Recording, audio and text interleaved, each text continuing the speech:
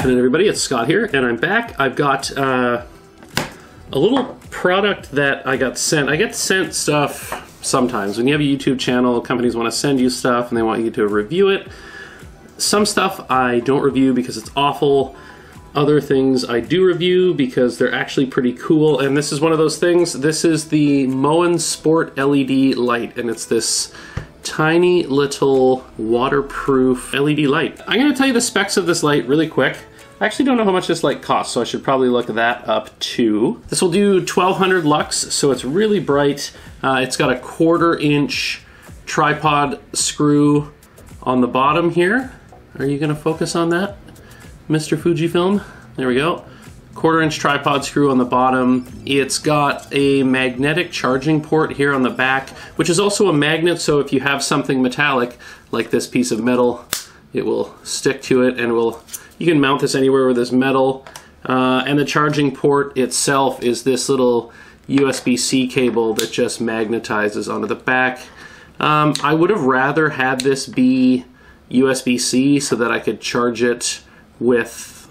I basically don't like having to bring other cables with me, and this makes it so that I have to do that, but I don't know, pretty minor thing I guess, but USB-C would have been nice. So this thing's waterproof up to waterproof up to 10 meters, which is around 30 feet, just over 30 feet. It lasts... This stat they give you is amazing. It lasts 10 hours at 2% brightness, and we'll get to all the brightness and color settings in a sec here, but like 2% brightness. And it lasts 40 minutes at 150% brightness. It's pretty cool. It comes with this little cover that goes on the front, so this just snaps onto the front of the light, and you can actually slide colored gels inside of it to change the color of the light. So it comes with 5 different gels: red, neon, yellow, blue, green, and orange. It also comes with this little diffuser, so it's like a little dome, and this just clips in kind of bayonet style into this light. And I'll turn it on here. Oh, I still have it hooked up to the app. Hold on. So that's another thing. There's an app that controls this. Okay, so that's the light at 10% brightness with 50% warm, 50% cool light.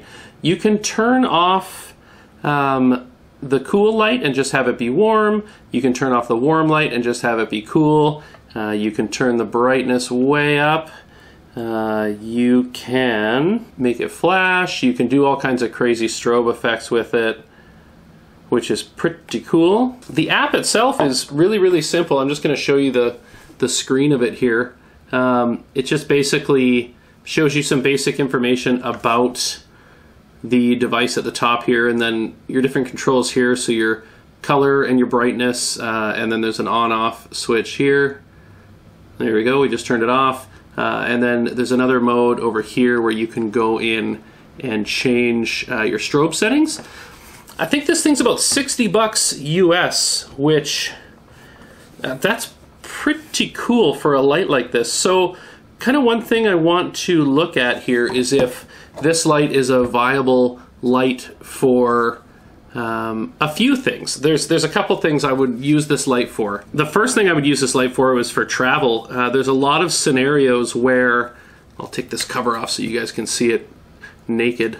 There's a lot of scenarios where when I'm traveling, I want to bring a light with me, and I have a rechargeable LED light. I did a video about it, I think last fall, and it's good, but it's not that rugged, and I do worry about breaking it, whereas this one seems quite a bit more rugged. It's very solid and well built. Like, it feels like a solid chunk of plastic. Like, it's not hollow, it's just solid. I'm going to turn that off because I'm blinding myself. So there's a few scenarios where I would use this. I've got this little accent light back here, but I've always kind of wanted to light up just like directly behind me. So I'm actually going to set this up with a gel in it behind me and just have it shining up as like an accent light. What do you think? You guys think blue? Let's do blue. Let's do blue. Hold on, I'm going to set that up. All right, so I've got a little blue accent light going on behind me there now. I'm just looking at it over my shoulder. It's pretty cool. I think I could, if I spent a couple more seconds like actually putting it on a little tripod and aiming it at the wall. It would probably work better than the way I have it right now. Another thing that I would want to use it for traveling is just having a light for sit-down videos like this. I tend to like to do videos in hotel rooms, sitting at like the desk in the hotel room, telling you guys about where I am and what camera gear I've brought with me and stuff. And I would normally have like a little tripod like this Manfrotto. I'm gonna grab that and I'm gonna stick this diffuser on it, and I'm gonna turn off my other lights and just use this and see how it looks. I'm not gonna change any settings on the camera. I gotta get way down here. All right, so that's it.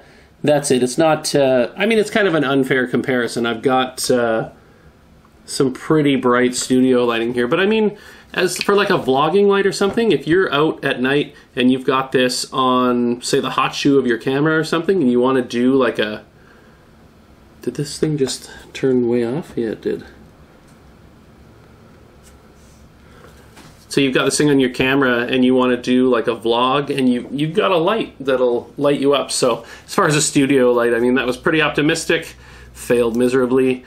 But I think for a vlogging light, this is definitely something you could use. I think it is probably bright enough, and maybe if I don't diffuse it, oh yeah, look at that. That's way better. So, I mean, it's not the softest, nicest light, but it's definitely light, and it's better than nothing. So let me turn the studio lights back on here, and I'm gonna tell you if I think that this thing is actually worth it or not. I kind of feel like I'm in Star Wars right now. Okay, so as far as rugged small LED lights go, this one is fairly affordable for $60 US. There's a lot of other lights out there with these kind of specs. I'm just going to turn that off. With these kind of specs that I think you'd be hard pressed to get a similar experience out of. The brightness level is pretty impressive, and just as an extra light to have around the studio and to be able to throw in my bag and take traveling with me, I think that this is going to be a really nice addition to my kit, especially, like I said, for traveling. I keep saying traveling because I love traveling and I wish I was traveling right now. Yeah, so I'm always conflicted when I get sent free stuff like this because, I mean, I got it for free. I'm not getting paid to make the video, but they did send me the item for free. And I do think that it's a very handy little light, and I think the price is very reasonable for what it is. And yeah, I would have a hard time not recommending this, but I just want to say that this is not paid. They haven't asked me to give a positive review. They just asked me to give a review, but I think this light is actually very cool. Now, I believe the company that makes this light is... So the company that makes this light... My table's all crooked here, you guys. Why didn't you tell me? Is the same company that makes Moza gimbals. So, I mean, it's a well-known brand in the camera community, and I think it's fairly well respected. I know the Moza Air is a very good gimbal, and this light seems very, very high quality. And if you compare it to something like the Lume Cube or something like that, I think it's very competitive. And I think it's worth checking out. So I'm not getting any kickbacks from it or anything. I'm just going to link to the website for this product, and go check it out if you're looking for a small, versatile LED video light, because I think this one is pretty cool. I will say I think it's pretty crazy how much this diffuser just kills the brightness of this light. Like, I would have thought it would be not even close to that bad. Alright, that's it, you guys. Thanks for stopping by. The next video will be, I believe, my first impressions of the Fujifilm X-T30, which I've been shooting with for about a month now. It's kind of unlike me to wait this long to make a video on something, but it is my own camera, so I don't really have a timeline to send it back. And I'm just taking my time and enjoying using it as an owner as opposed to a reviewer. But I guess I'm both. Yeah, thanks for watching, guys, and we'll see you in the next one. Bye.